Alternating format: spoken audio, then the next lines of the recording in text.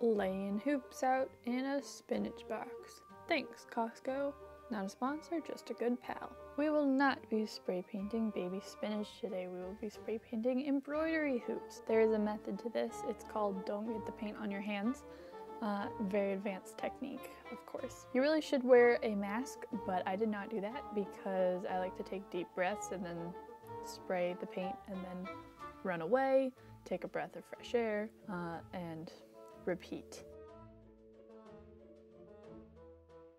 Oh, and here I am collecting the lid that fell off of the paint can and rolled down the hill. Just collecting my things as time passes by, because this is a time travel device I'm constructing here. Theoretically, this was supposed to be an easy process, but either my twine was very difficult to work with, or the more likely answer, I didn't know what I was doing. You attach the twine to the different hoops, tighten the hoop, go on to the next step. I was trying to cross the twine, which is supposed to keep it more stable, and I just couldn't get it right. Sometimes I did it backwards, sometimes I forgot to put the string through the hoop. So then I had to go look up the instructions. Does it balance? Yes, but I'm gonna look up instructions anyway. I want to say thank you to all of the crafters who have gone before.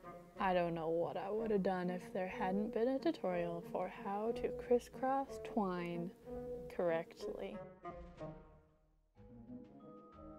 Just manipulating twine to the best of my ability. If you are allergic to raw materials, I don't know if twine is considered a raw material, but this stuff gets twine dust everywhere. So if you don't want that, I would say get a high-powered fan or like something similar.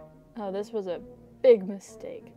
See how I removed the hoop from the tiniest ring over there? I did what I thought I had to do here. I thought I had to thread the twine underneath the cardboard middle, but then I realized, oh yeah, that's what the outside ring is for, so I don't have to do that. Eventually, I got it to hang pretty well. Evidently, I am satisfied with this result. As you can see, I'm taking great care to decide what length I should cut the twine. There's a lot of thought that goes into this. I won't bore you with the details. Well, I guess I will.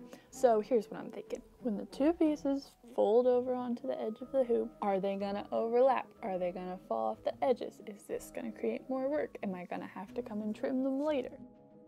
This is an excellent hot glue method that I invented called use the scissors, not your thumb. You just press the back of the scissors against the hot glue to corral everything into the right place to dry, and it doesn't burn you, which is super good. Howdy everyone, just wanted to give you a final look at what the time turner looks like in its new habitat. I don't have many complaints, but I have a few. Turned out pretty nice, right? Well, yes, except for that it naturally wants to fall back into a row, just as it would lay flat on a table. So if it gets bumped at all, it like spins and falls out of place and stuff. And then also when the crosses uncross, it loses some of the tension. It looks like the twine should have been tightened a little bit more. And I can't do anything about that now because I hot glued it. I would have to rip it off and start over. Other than that, it looks nice. Well, actually no, I have one more complaint. I feel like it looks a little sparse. There are 3 rings and they're not so close together. So it seems like the big one is out of place, or it looks like a Pokeball from certain angles, especially when there's a light shining on it. The shadow on the wall is a Pokeball. It's a reference within a reference. I considered spray painting the twine after all was said and done, but I decided against it because you really can't tell that it's not gold. I say it's good. See, it's not crisscrossed right now, but if you try to go and crisscross it, it kinda does its own thing. That's how you get it to spin, by the way. It looks cool when it's in motion, and it kind of fills in the gaps. When it's just sitting there, it's like, there's only 3 rings. But when it's spinning, who knows how many rings there are? Maybe there's 5. It occupies more space. That is the science of a good design.